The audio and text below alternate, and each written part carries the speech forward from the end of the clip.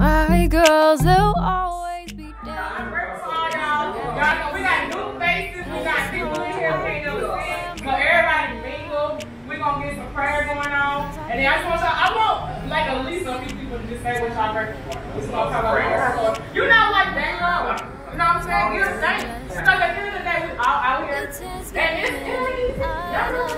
it's hard to find real ones that's once in a lifetime. I'm thankful for Ebony Expats creating this space for us to have here. Thailand really does not see Thanksgiving as being a thing. Life just kind of keeps going on. They're already getting ready for Christmas, but the fact that we're here eating together with friends, communing, like that is what I'm grateful for, this space.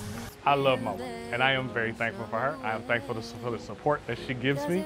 I'm thankful for my sister Ashley. I'm thankful for my sister Tori. Thankful for my family back in the United States. I miss you guys. I love you guys. My girls, they'll always be down. I ain't gotta check for them. That's why I keep them around. Cause I pull up, they hop in. We hit the town, yeah, and get it poppin'. When we pull up, turned up, dressed up, we 10 skipping in. I know it's hard to find real ones that's once in a lifetime.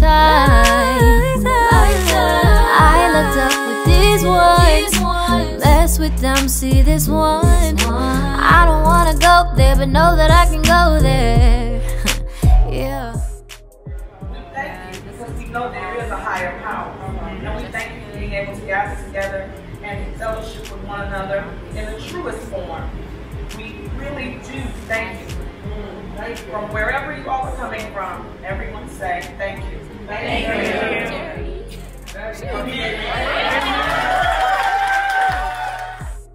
you. Yeah, love y'all.